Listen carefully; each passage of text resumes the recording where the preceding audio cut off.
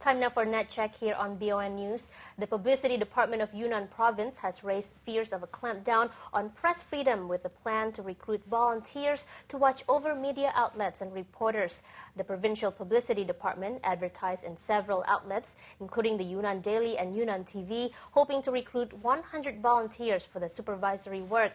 According to media reports, one of the things the department wants to clamp down on is journalists being paid to report certain stories.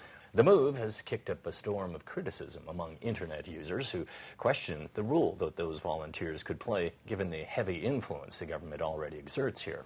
BON researcher Kevin Jha has been following that reaction online and joins us now from the newsroom. Kevin, what's the majority view that you're seeing in terms of online reaction to this story?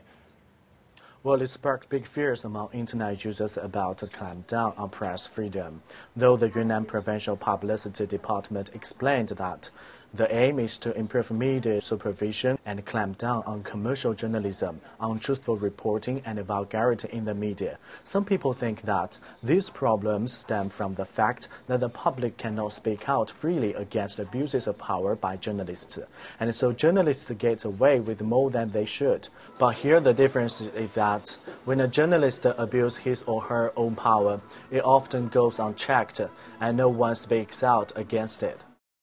And Kevin, what about people who support the plan? What are they saying?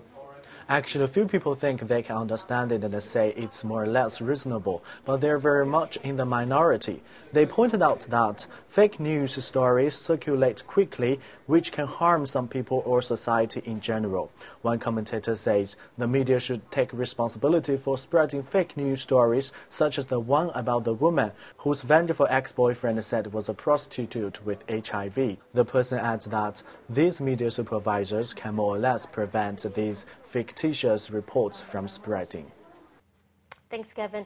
Well, James, there's certainly a widespread practice here in China where journalists do get paid to report stories. For example, during press conferences, journalists are often paid cash to do favorable news report. Goes on a lot among many journalists, regardless of the medium they work in. It's known as hongbao, or also red envelope, where they attend a certain press conference and there's a certain amount of cash in there. It remains to be seen, though, if these volunteer systems goes through, like they were talking about in Yunnan, exactly how that's going to be policed. These aren't exactly journalistic professors, and whether or what standards they'll use to sort of approve or disapprove of what the reporters are doing out there.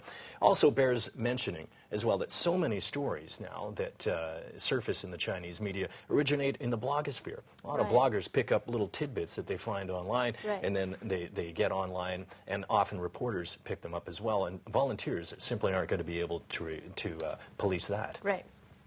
Stay tuned. We continue with Straight from the Street on BON News.